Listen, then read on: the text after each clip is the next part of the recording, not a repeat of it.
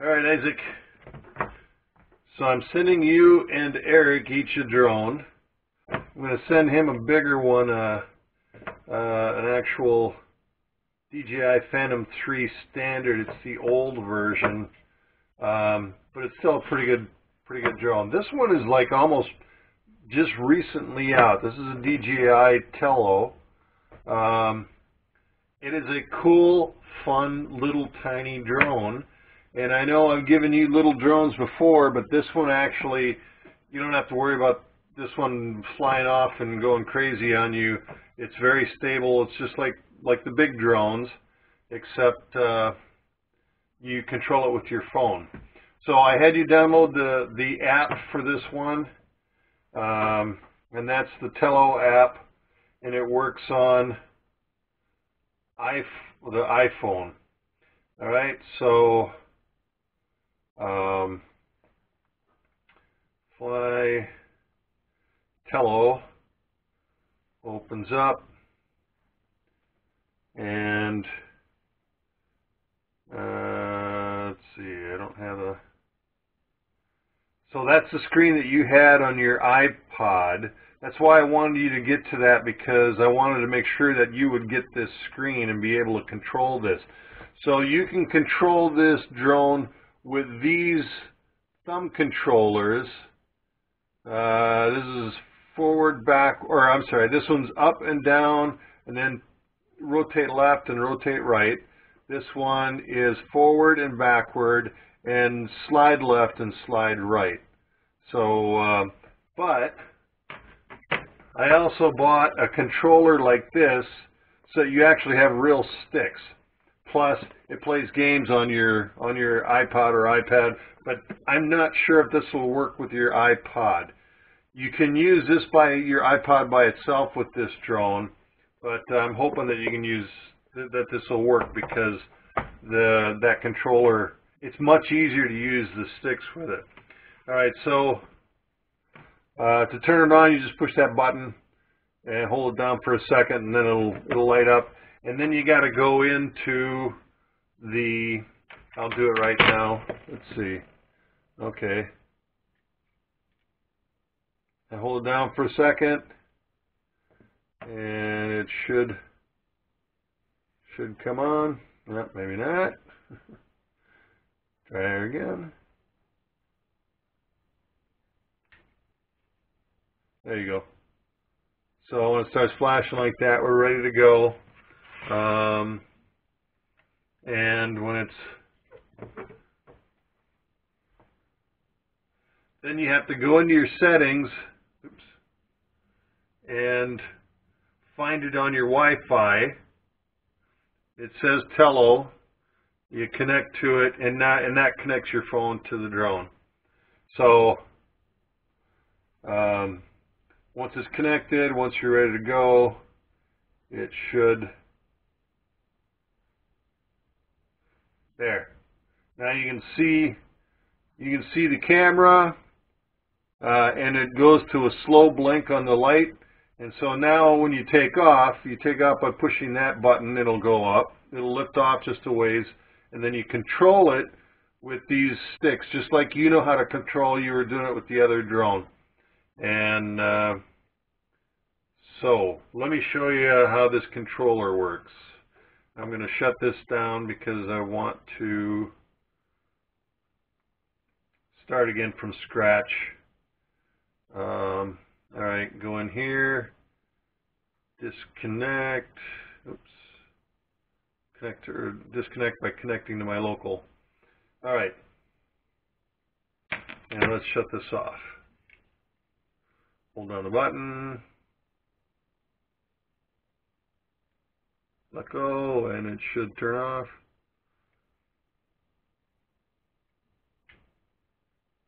There we go, yeah. So you just hold down the button again, it'll turn off.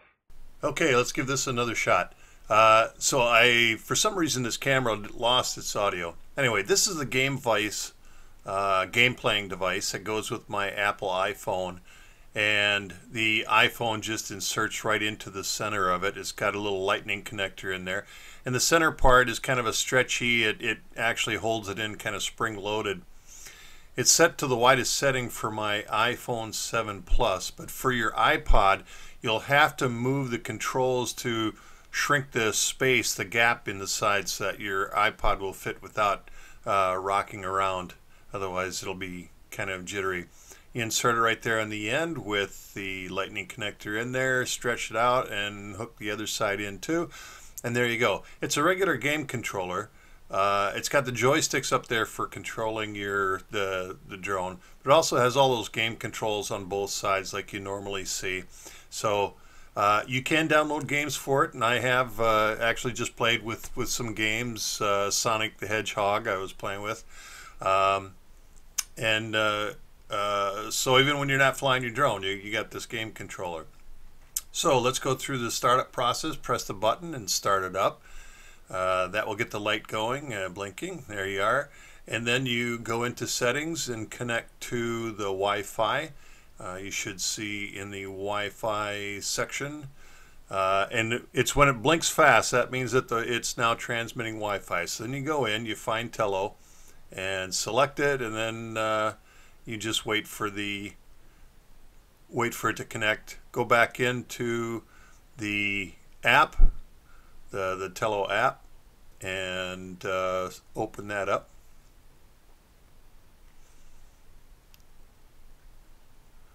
And once it's connected, you should see the camera come on directly.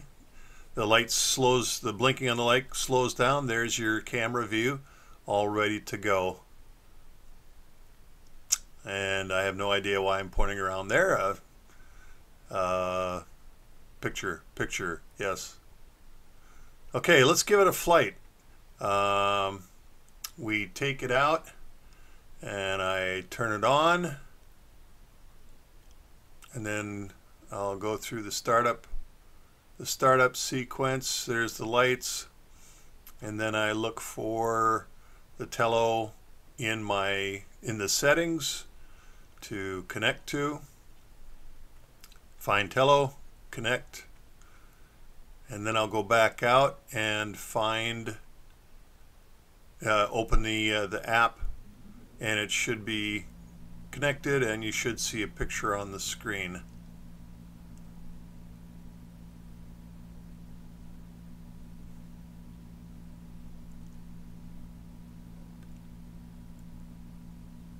And pointing to the thing, I have no idea what that was. Oh yeah, it's the picture's up. I couldn't see the picture. So anyway, it's ready to go. And to fly, you just push the little button up in the upper left corner. That's to take off, and it will lift off. You have to slide it. It opens up a little slider. You slide it, and then it just takes off by itself. Comes up to altitude, and then you're ready to go. Then you can start using the sticks.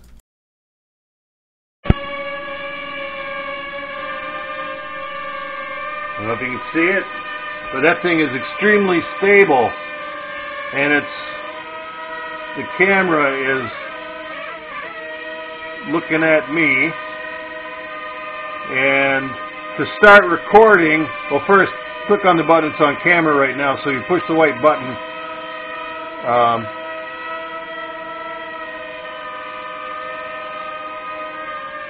If you push the white button, it will take a picture. So I'll take a picture. Okay, now we switch to push the camera button and it switches to video. So I switch on video button. Now it's recording, a little square inside the circle. Alright, and so I can make it go down, up, left, right, but you'll see that this thing is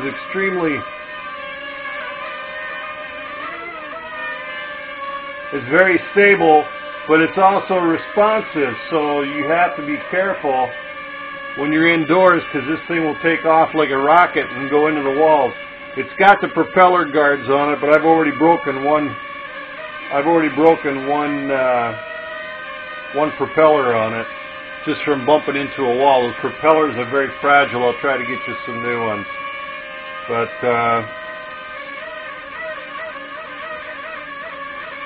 so it's very, very user-friendly, very stable. Just be careful when you push the stick Sometimes it will continue going in that direction. You actually have to push the stick in the other direction to stop it. That's why indoors you got to be very careful because it does take off like crazy. Now this is set for my big iPhone 7 Plus, which is a big phone. Your iPod is smaller, even though it's a 6th gen. I'll switch the size so it will fit better, but you may have a problem with that iPod fitting tightly in here. Anyway, so to make it land, you just push the down button and then tap it again, and it will land itself. And there you go. Stop the recording, and that's it. So that's flying it with this controller. So I'm sending you the controller too, so hopefully that'll work. The controller is also a game controller. This one is the Street Fighter bundle. So you've got some Street Fighter stickers that you can put on both sides here to customize it to the Street Fighter. You got this one, and then that one, and that one. You can pick whatever you want. I don't know if you do Street Fighter, but you can download games. I downloaded 1 or 2 already, just was playing with this, but anyway, this will be coming. I'll be shipping this with the Phantom 3 for Eric. So hopefully you'll have fun with it and enjoy.